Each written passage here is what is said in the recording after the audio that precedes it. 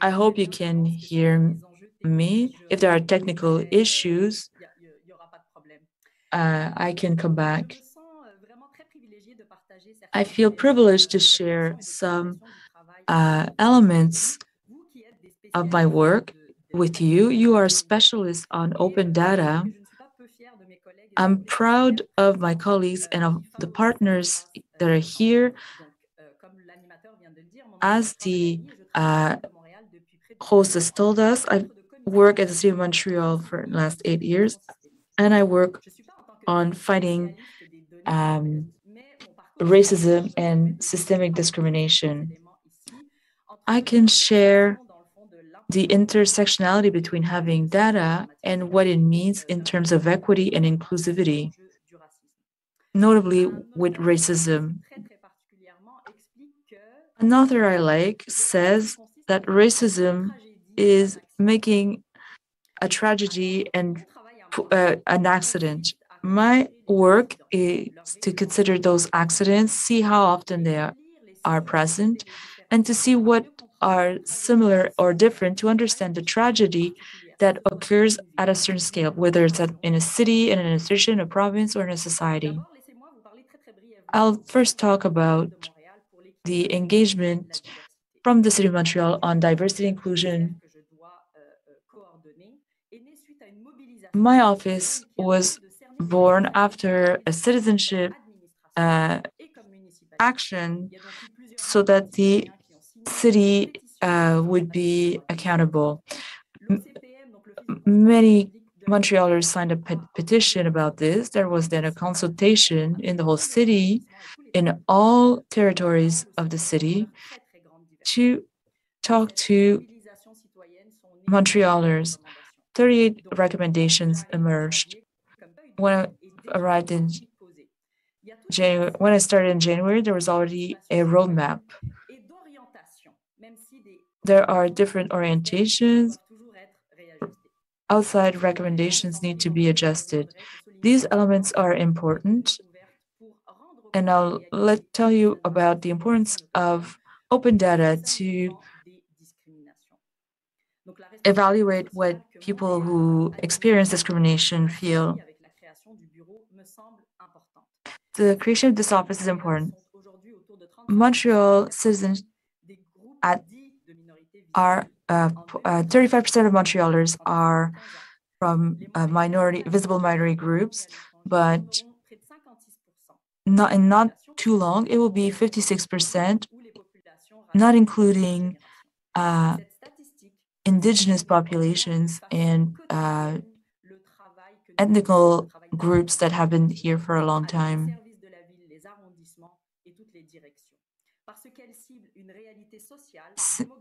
It is a reality that we need to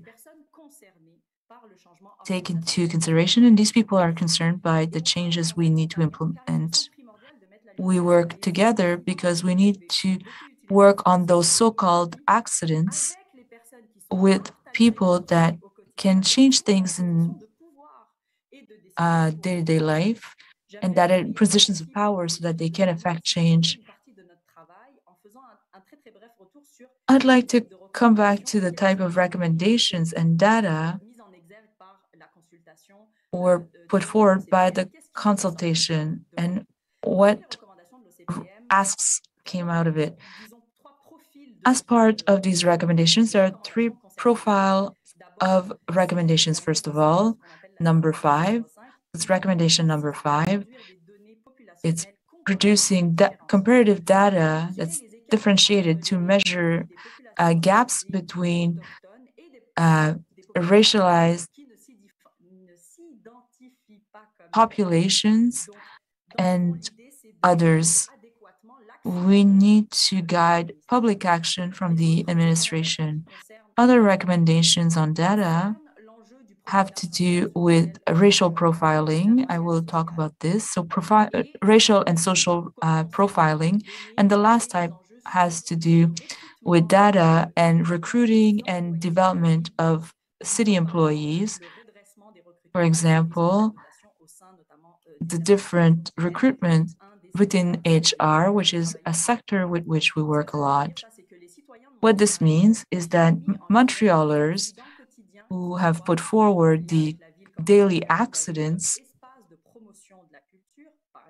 for example, with the city of Montreal, have talked about creating data, sharing data, and communicating this data. Racism is a process of exclusion.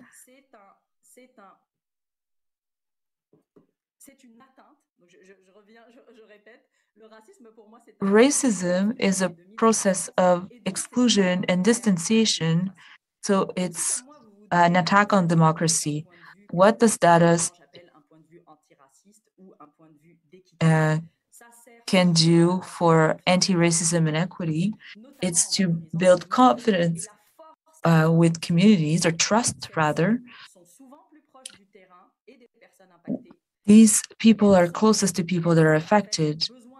These people need to have tools in a technical way and for data architecture and analysis, but they have the capacity to be part of a global vision. I won't come back on the COVID example, but I have an example to mention during questions and answers.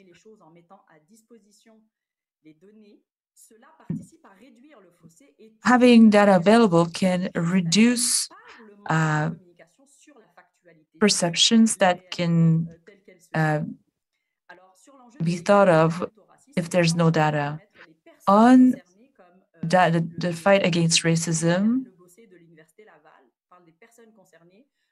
people that are concerned need to be at the heart of the access to data, in publication of data, in creating this data, and in accessibility to data, which what I call translators. We need to be able to fight the instrumentalization of these accidents in the city. Data helps us understand what's going on, but they also help us act in a more just manner. We have to see how this data helps us see our urban spaces. For example, if we're talking about parks or green spaces, we can understand the realities of certain racialized populations or others that are excluded and are vulnerable in various ways. It's important to know how many Indigenous women get tickets. What's important is that once we have this data, we have to see how an institution can use that data and adjust its intervention practices in these different situations, whether those that like the police, community services, or inclusion services. So how do we make data talk? There are, of course, challenges in producing data, and I can say this clearly, but in Montreal, we are committed to be an organization that is constantly learning. We need to increase the trust of people of color or Indigenous people who are victims of discrimination. It allows us to create a common goal. And it is the antidote to exclusion. And this is beneficial to everyone. I'll take two examples that we work on every day with the team. And this presentation was co-created with that team. So we have the issues on racial and social profiling, and on the other hand, we have equity, diversity, and inclusion. So for both of these things, whether it be internal issues as an employer in the city or external, a relationship with people, it allows us to highlight incidents, but it allows us to orient what we're doing. For the matter of profiling, if you read La Presse this morning, there was a report that was published on interactions of the people of Repentigny.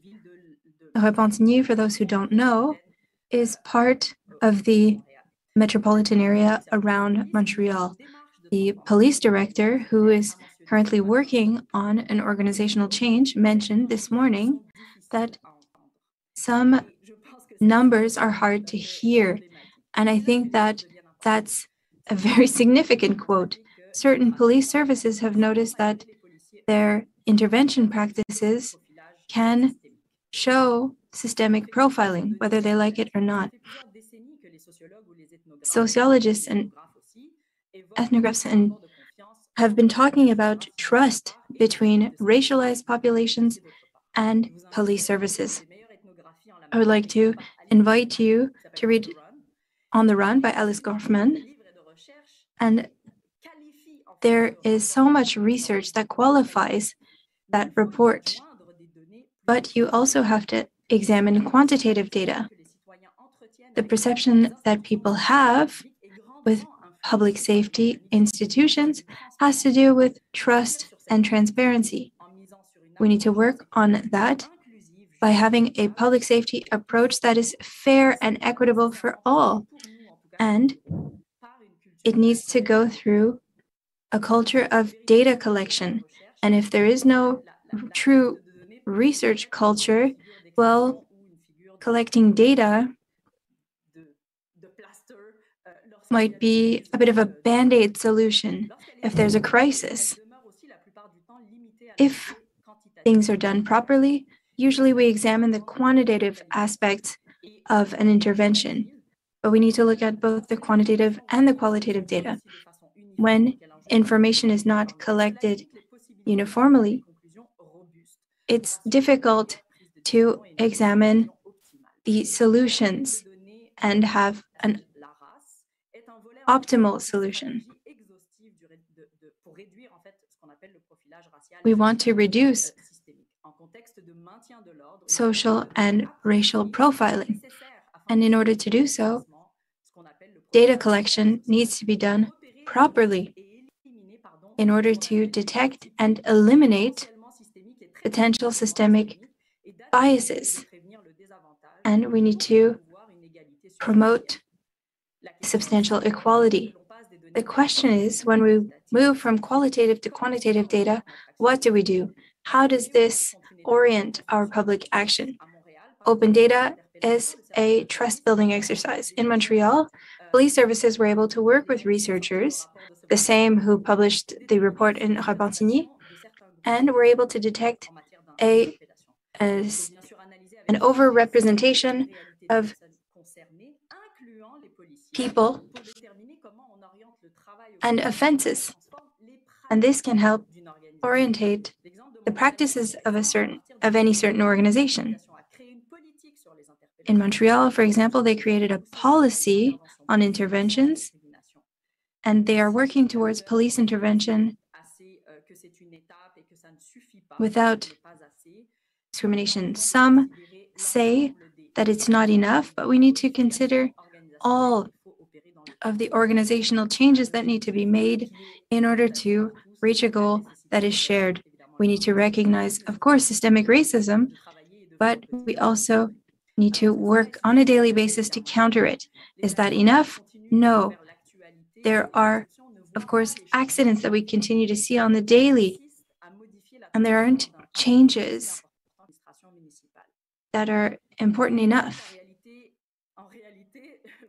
But the Canadian and Quebec context, and in all cities, well, we need to look at all the issues where things have changed over the years. And there are some good practices in Quebec or Montreal or in Ontario or in certain police services. For example, as Alain mentioned, what happened in Kingston. If I come back to EDI and internal things, why would an employer look at that kind of data? We need to examine what we might be missing if we're not highlighting certain points. Inaccessibility to data doesn't allow institutions to react. So it creates chaos that is based on perceptions. And regarding EDI, it's important to ensure that we understand the importance of data in order to rectify problematic things.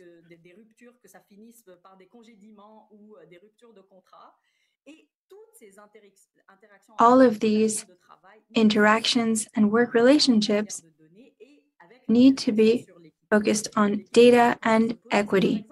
We can ask ourselves certain questions. The evolution of salaries, for example.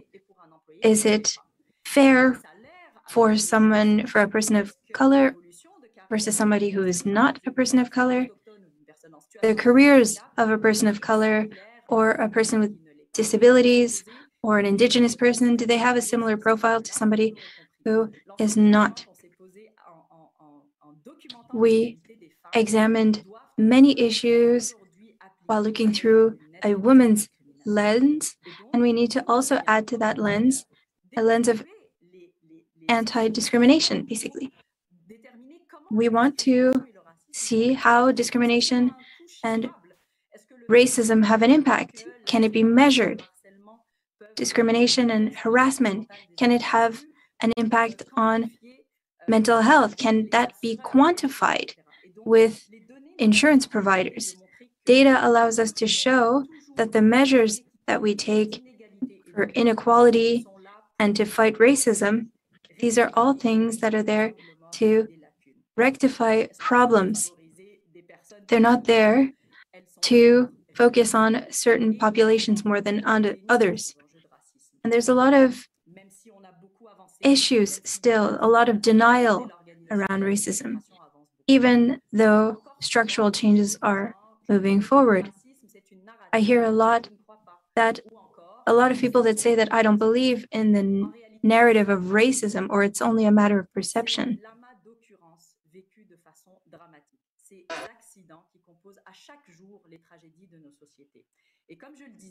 As I said,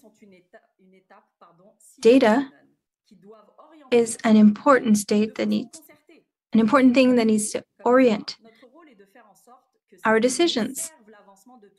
As a society, this data needs to serve everyone, regardless of the environment that they grew up in, for example.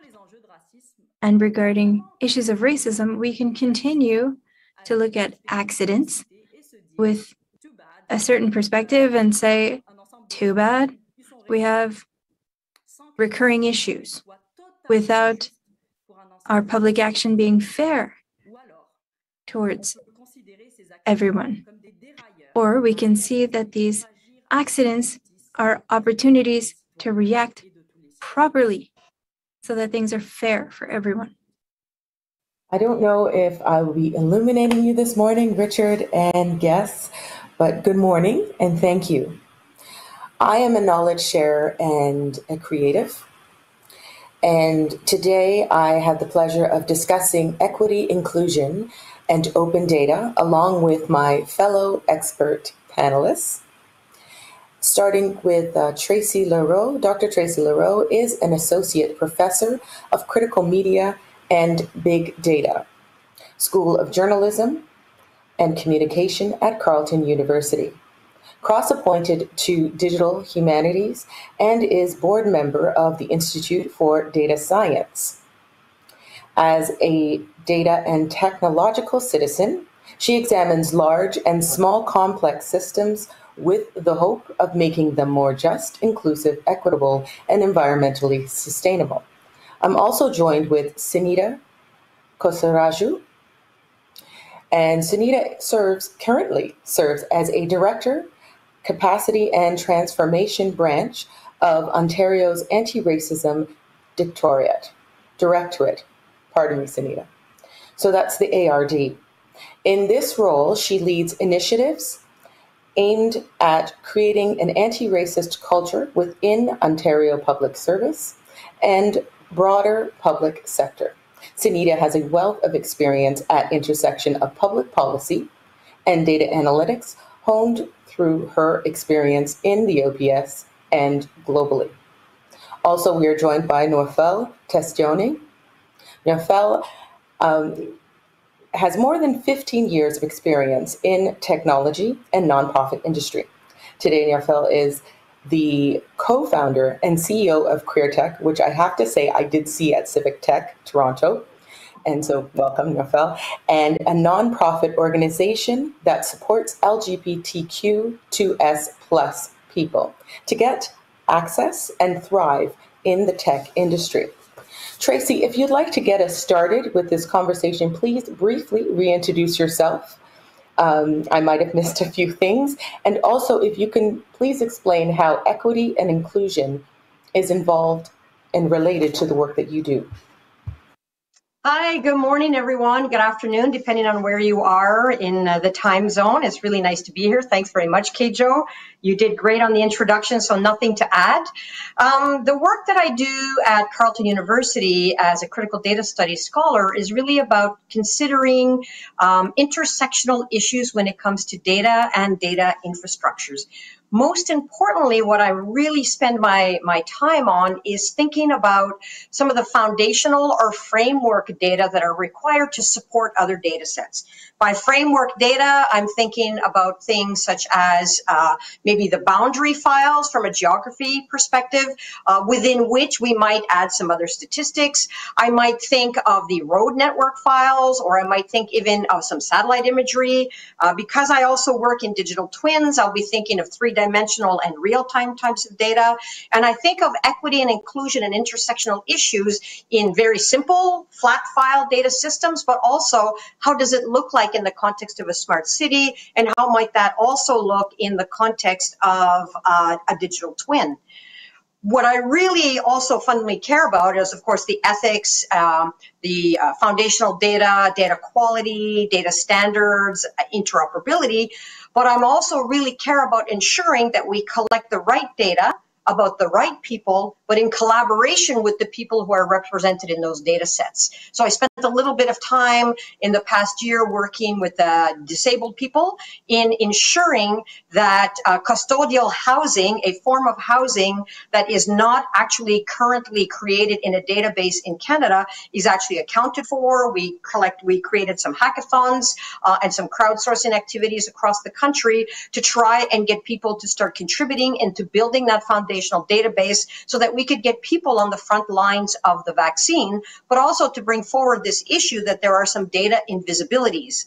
And then the last thing I'll say, and I'll pass it back over to you, Kejo, is this issue of data invisibility is absolutely something that we must consider. Why do we count things in the first place? We count things to make things visible. Why do we make things visible? So that we can act on the things that have been made visible. But what we want to ensure is that what we make visible are the right data, and that they don't reinforce bias and inequality, and therefore that has to be done, as I was saying earlier, in collaboration with the communities. I also do a little bit of work with OLIP, the Ottawa Local Immigration Group. They have a data working group with about 35 or 40 different community-based organizations in the city that are looking at equity and inclusion, and we just finished 15 interviews with a number of local advocates to try and understand how they collect their data within their infrastructures so that we can try and find a way to standardize those and then elaborate a conversation so that in the case of a vaccine as happening now, that there are data where we can actually go out and do some outreach with people. So I'll leave it at that, and I'll answer more when the next questions come. Thank you very much. Thank you, Tracey. And Naoufel, would you mind reintroducing yourself, please? And let me know exactly, or let us know, how equity and inclusion is involved in your work, other than just the title of Queer Tech. I imagine there is more that you would like to add, so please let us know. Absolutely. Thank you so much, Naoufel Testaouni. Again, I'm co-founder and CEO at Queer Tech. We're a nonprofit, very young nonprofit, started in 2016 and really started growing rapidly across Canada. And one of the mission as a nonprofit is really creating programs to serve the community. So, at our first base, we're a consumer of data. And one of the things that we realize as we looked for data is that we couldn't find a lot of data sets that we need as an organization around the LGBTQ community and the tech community to really build this program. So one of the things we did is we are also looking to become producer of the data. We're conducting a huge research study to understand LGBTQ experiences in tech and really be able not only to use that data, but provide it. Now, something that's really important is when we look at a community like ours, LGBTQ, that sits at a huge intersection of ethnicity, race, and sexual orientation, one of the things that we have seen is that, and Tracey have mentioned that, is that there is a lack of visibility. We don't see ourselves in a lot of the data sets that they are created by governments.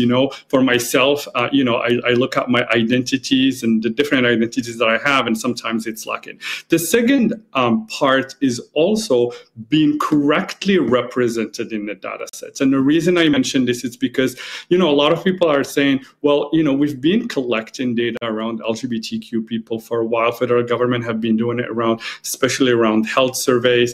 But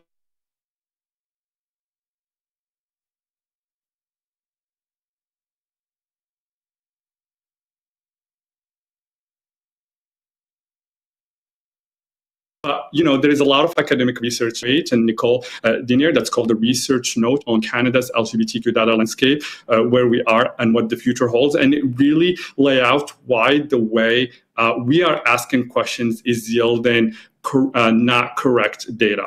So that's really important. And the second part is talking a little bit about that visibility and why it's important. In the literature review that we've been conducting, we've realized that there is, in a lot of the studies that are population-based surveys, unevenly focused on lesbian and gay men and really erased bisexual people. And we've seen also in a lot of the employment experiences surveys that's been done in the past that they tend to exclude bisexual, transgender, queer, and two-spirited individuals. So as you see, a lot of this work, we just delete certain populations. And there are reasons for that, right? We are a smaller group of the population. And as you go down certain group, it's a smaller and smaller, but doesn't really justify that these populations should be deleted for the data, because it has a huge consequences on how governments creating policies and programs, how nonprofit organizations and civil communities are working with that data to serve these communities. Thank you, Naoufel. And yes, that is a very clear point on even the size of the population. But in a longer discussion, I can't help but wonder if that's also the culture and the binary culture that we're in that doesn't really necessarily lend itself. And as an information professional, I do have a few things to add, but I will wait because I really would like to hear from Sunita, and I would like for her to reintroduce herself and tell me something about her work right now that is involved with data and inclusion and invisibility. Thank you so much. It's a pleasure to be here. So I'm the acting director of the Capacity and Transformation Branch within the Anti-Racism Directorate in the Government of Ontario, which is, has a staff of over 65,000 people and oversees all sectors within the province. And my shop basically oversees both sort of two aspects of change when it comes to anti-racism and embedded racism within both our government and within our province. And that's, the culture change. And so the training and attitudes, beliefs, and those pieces that people need to become aware of, and the learning and unlearning there. But the other piece of what we do, and that's more directly relevant to our conversation today, is around our race-based data collection. We are the owners and stewards of the anti-racism data standards, which are a series of best practices related to the collection, preparation, analysis, reporting, and use of race-based data. And it's one of the first of its kind, definitely within Canada. It's a set of 43 standards that read as best practices and were developed in 2018 and are publicly available for any organizations to use, and really serve to provide a level of consistency, a level of ethics, and regularity in the way that race-based data is collected. They focus on 4 key elements: Indigenous identity, race, religion, and ethnic origin. Those are the 4 data elements that are required by our regulated sectors to collect. And we have 3 regulated sectors at present: education, child welfare, and the justice sector. And we may be expanding further in the coming years. So that is the big sort of foundational piece of work that we lead. And related to that is really the analytics and data analytics strategy for both promoting increased data, race-based data collection, and being smart about how we use that information to, again, get to the bottom line and the goal of it all, which is to really untangle problematic policies, programs, attitudes, and data, as we know, is one way to provide that, shine the light on where the problems are and how do we move forward from there. So I'll stop there. Thank you so much, Sunita. And yes, it reminds me a little bit about yesterday morning. I'm not sure if my panelists here had an opportunity to listen yesterday morning with Champion for BC First Nations Data Governance, Gwen Phillips. And Gwen, yes, I see you're nodding, Naoufel. And one of the things I can get into a lot of things. Yes. Elder Gwen Phillips. Sorry? Elder Gwen Phillips. Yes. Sorry, I was looking at her bio. Yes, Elder Gwen Phillips. And one of the things, I mean, Phillips has mentioned a lot of important things, but one of the things that she said that really struck with me is the fact that, you know, we are, in terms of looking at the Anti-Discrimination Act. And she points out that we are not measuring race, but rather racism. And that is something important to realize when collecting this data or any kind of community-led data. So as community leaders or involved in some way, how and why should community leaders be involved in data collection about the community? And if you have something, please add more around in terms of public engagement and to create the kind of impact you want with that data. Sunita, would you mind going next, please? Yes, absolutely. What we know and understand, and what I personally understand as a woman who's racialized herself, is there's often, more often than not, there's a lot of distrust in providing race-based data. Why? Because there's not a lot of confidence that it will be used to your benefit and could be used to your disadvantage. And that attitude, is prevalent. And so it's a barrier and poses a problem for those who wish to collect race-based data. And so the role of community is important in order to provide the information, awareness, and really create that engagement and buy-in from community to help them understand and have that discussion around how will this data that we're collecting here, that we're aiming to collect here, come back and be of benefit to you? Why should we trust? Why should you trust those who are collecting the data? How is it going to be protected? What will and won't be done with the data? And it's these conversations that are very crucial. And within our anti-racism data standards, we provide guidance on conducting those engagements and consultations, and they are a requirement for those sectors who are required to follow the data standards.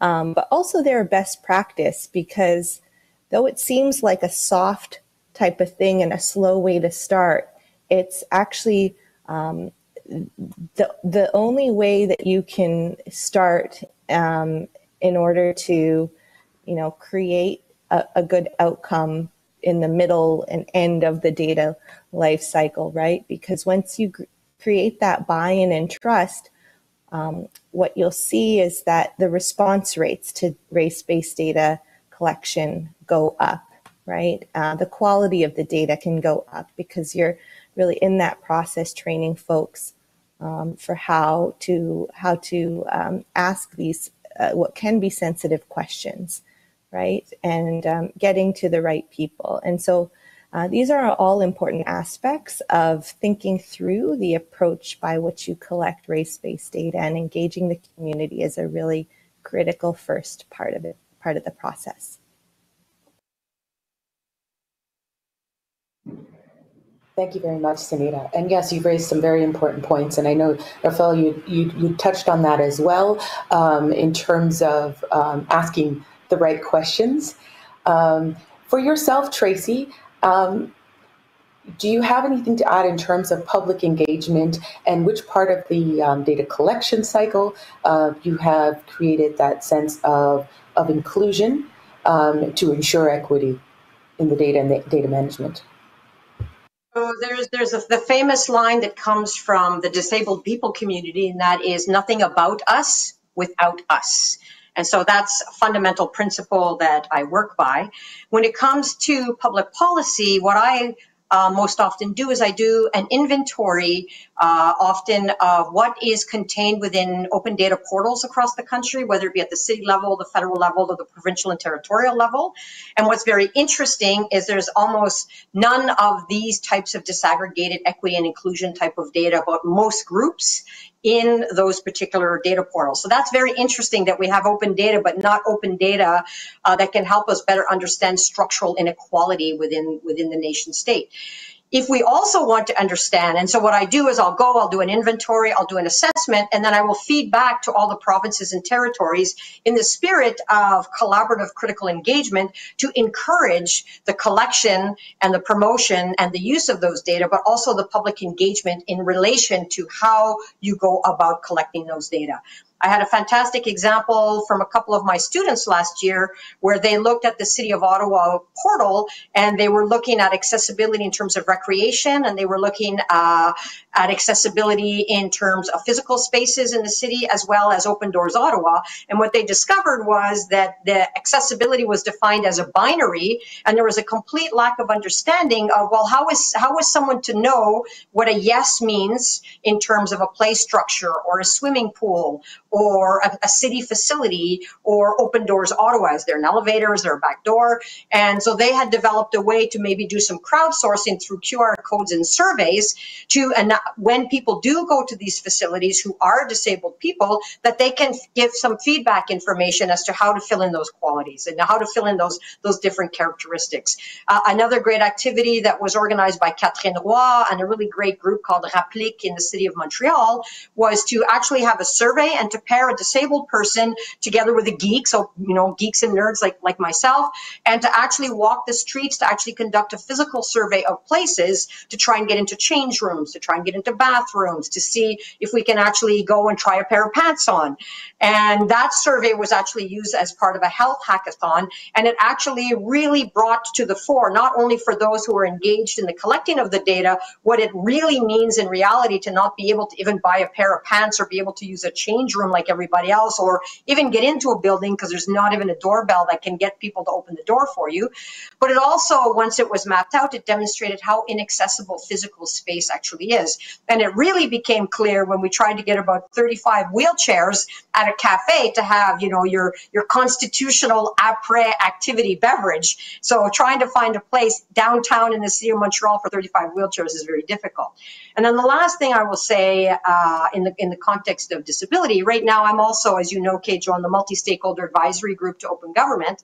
And we have been advocating, without much success actually, to try and have an inventory done of what the data sets that exist on disability, and then to do an analysis and a gap analysis of those data sets, and then to develop an advisory board of people of lived experience and experts and specialists in a variety of organizations across the country to help assess the analysis that was done and either A, develop processes and procedures to collect new data about this particular group of people, and also to try and find ways to augment other types of surveys and data collection, whether they be administrative data, programmatical data, or statistical data.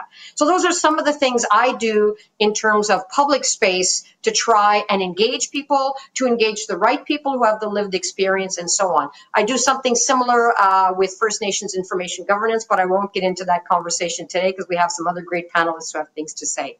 Thanks for the question. Thank you, Tracey, and thank you for raising that. My experience with information referral, because I've done resource management and information referral for over 6 years. And so I'm getting bits and pieces from each of you, especially what you have spoken on in terms of accessibility and descriptors. And with information referral, you can go directly online, or you can call 211, but it is important to have proper description, knowing the level of accessibility of a building, right? Having a ramp does not fulfill full level of accessibility. And so I've had the pleasure of working with a data manager as well as with a community leader to create those proper terminology and descriptors. And that was a few years ago. So I understand the process and the importance of the impact for the community. All that being said, I'm sure, Naoufel, you have more to add. I'm always coming from the library perspective. I'm always concerned about classification systems and also how they're applied, right? And if they're applied correctly for a specific group. But perhaps you have, because I know you're doing some research right now, if you want to speak a little bit about your level of public engagement and impact, but also just for yourself coming at it as a community leader and doing your best to speak on behalf of your community. Yeah, absolutely. There's a couple of things that are interesting when a lot of time, we talked about the lack of trust in and the transparency in the use of the data, but also there is a lack of representation in the data. A lot of time, I think, especially speaking of the LGBTQ2S+ community, that's really, again, large in terms of race, ethnicity, sexual orientation, and lumped into one data set or small data set. A lot of time people will look at reports or look at data sets and they'll say, well, you are talking on my behalf, you're providing a recommendation on my behalf, but I'm not even represented in that data set. So I think it's really important that as the efforts in terms of collecting data and representing that data, that we are very clear who this data is representing. And if any entities are providing recommendation and reports, that it's very clear who it's done for, right? Like we've seen so much data gap, even looking at all the reports and the academic research through the literature review that we've been doing. And, we've seen that our research has a huge lack in terms of, intersectionality and race and ethnicity and physical ability have all been missing from the data sets. And yet you look at these reports and it talks about representing the LGBTQ community, but yet, a lot of these and like people are missing from this data. And when it comes to race and ethnicity, especially, we do find that a lot of the data sets, especially with BIPOC people at the workplace, that really lacks the data sets, and especially queer Black people, and again going down to queer Black women, right? And why? Because BIPOC folks in general have challenges navigating their ethnicities and sexual orientation at the workplace, and so they choose to conceal themselves. And what happened is we focus on white people and white queer men, and then we release reports and we say, well, this is an LGBTQ2S+ report about the community at the workplace, while there is an of these people. The other thing also we've seen, and we've touched base about this, that there is a huge lack of data around people with physical and mental disabilities, and so it really leaves these communities absence from these data sets and these reports, while really it gives this impression that people are included in this report. So, as we do public engagement, it's really important that we think about the different communities that we're trying to target and really make sure that there is a representation. And if you don't manage to get that representation, then it is just fair to say that these communities are not represented in these data sets or these reports.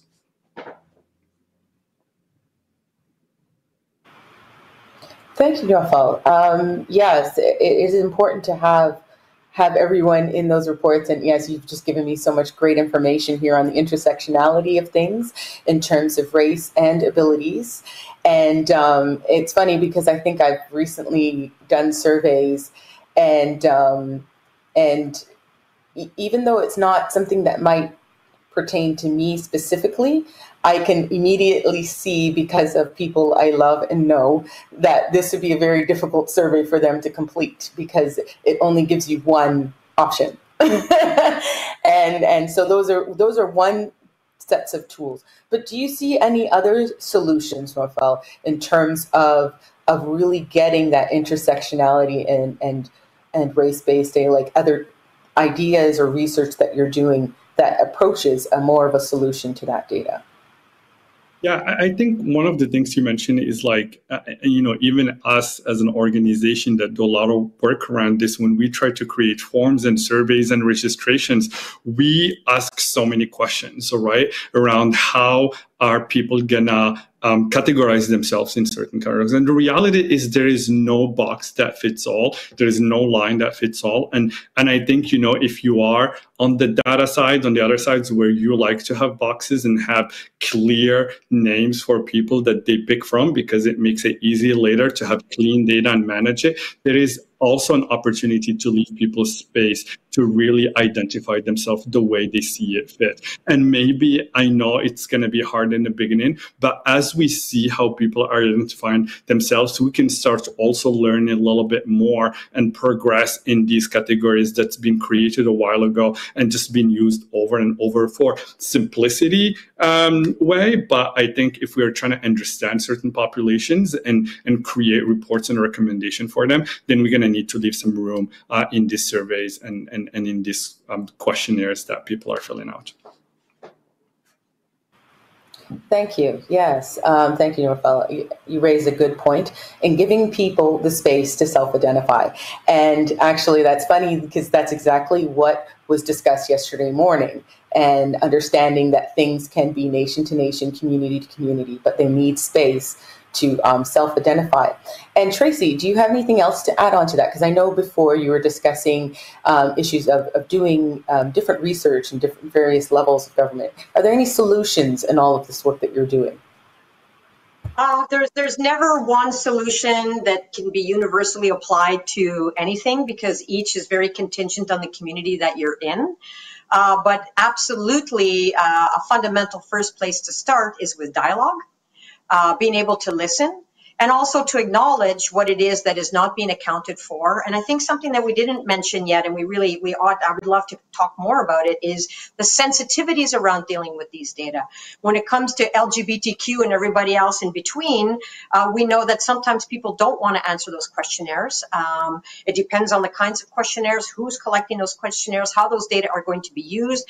Are they going to be kept secure? Will they be used against them later if we start considering, let's say, in a data brokerage kind of context, or when people travel abroad into countries that vehemently and violently discriminate against people. So we need to be incredibly cautious about that.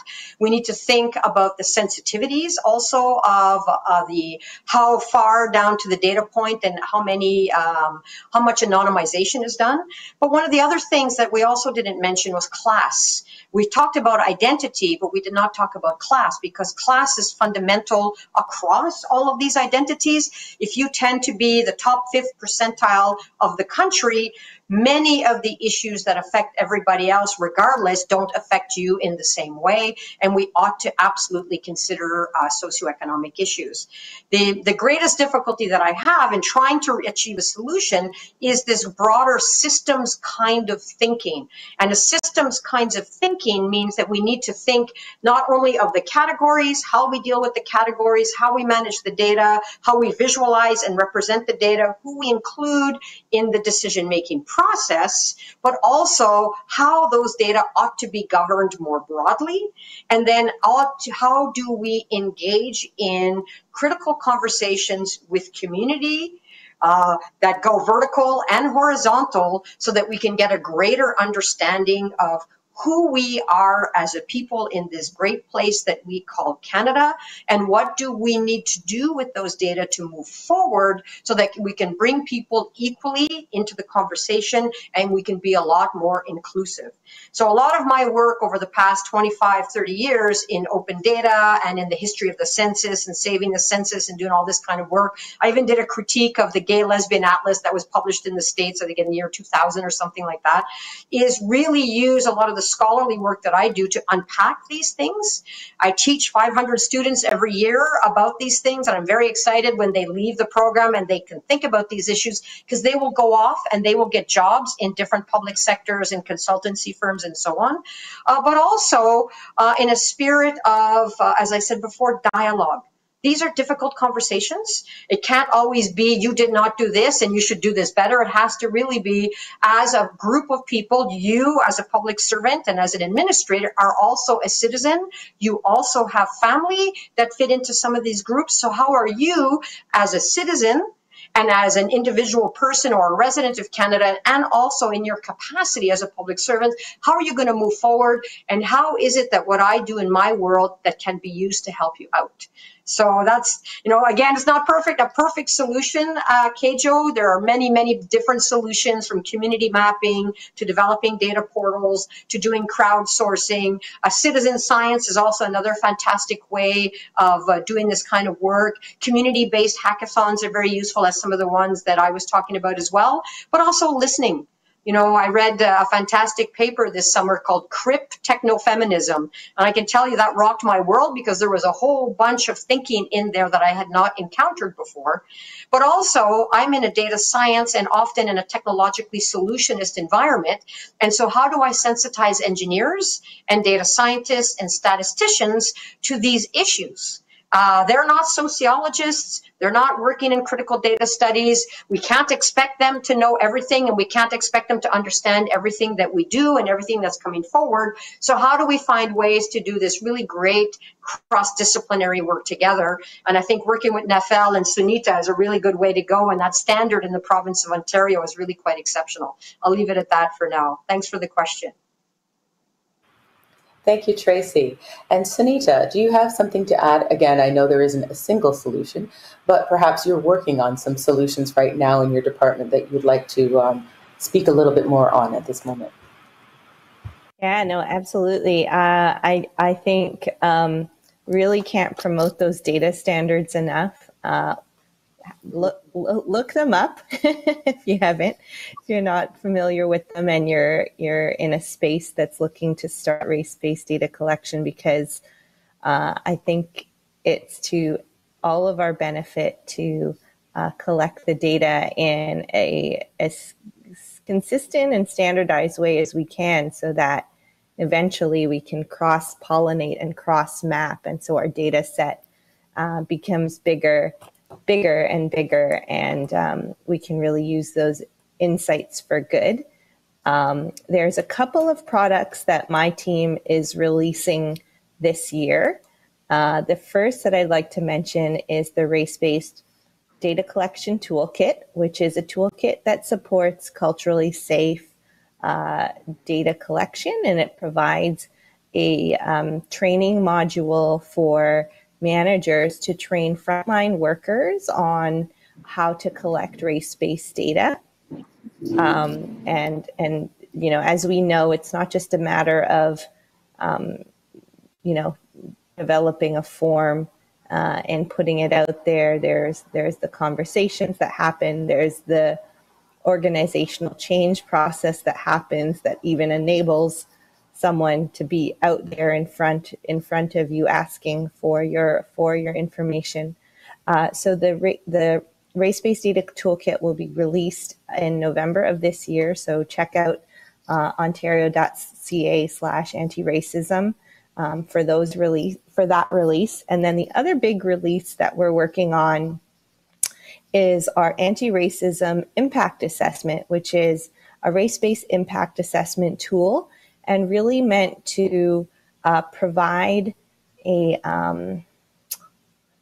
guide for evaluating your policy, program, or initiative from a race-based perspective to uncover any of those biases and disparities in how that policy or program impacts Black, Indigenous, racialized people compared to white people. And so that by actually collecting that data and reviewing it and asking a certain series of questions, we can sort of uncover how equitable a policy actually is.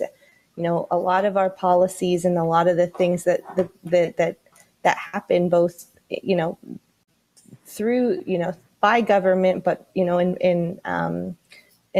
our public and private sectors, these policies seem neutral, but in fact they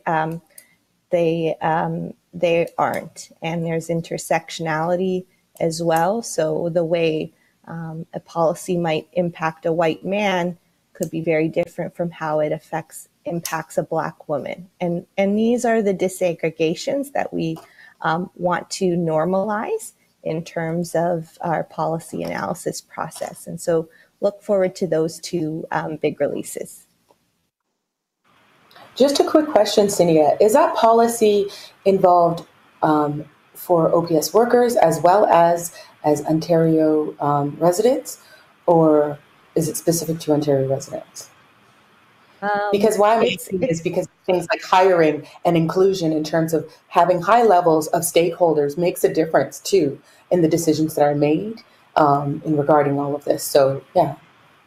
Yeah, so these two products that I've flagged, and even the data standards and the trainings that we offer as well at through the Anti-Racism Directorate are fantastic because they can be easily customized to other jurisdictions, and to your sector, your specific sector. So the tools that I mentioned are, will have some references to the Ontario specific context, but more just as example and not, and by no means, are these tools unique to be uniquely used within Ontario. So I'm going to wrap up. Thanks. Thank you, Sunita. It was really important to hear all of that. Naoufel, do you have anything, last minute things do you need to add? Perhaps there's a question I did not ask today. I think there is something that we've discussed quickly, and I'll jump off, is just there is a danger in how data can be great to create policies and programs, but it can also reinforce inequalities, racism and sexism and bias. And I think people who work with the data needs to be really conscious about that. Data, there's stories behind data, and we shouldn't forget to look for the stories also sometimes, not just rely on numbers. Thank you. And thank you to all of my panelists today. And I hope all of the listeners and attendees were able to get in a lot of information. And I just also wanted to say thank you to the City of Montreal and the the Quebec government, correction again, to the government of Quebec and to the Canadian Open Data Society for bringing this discussion together. Please continue to enjoy this national and international conversation, and you may use the hashtag CODS, CODS 21. Thank you.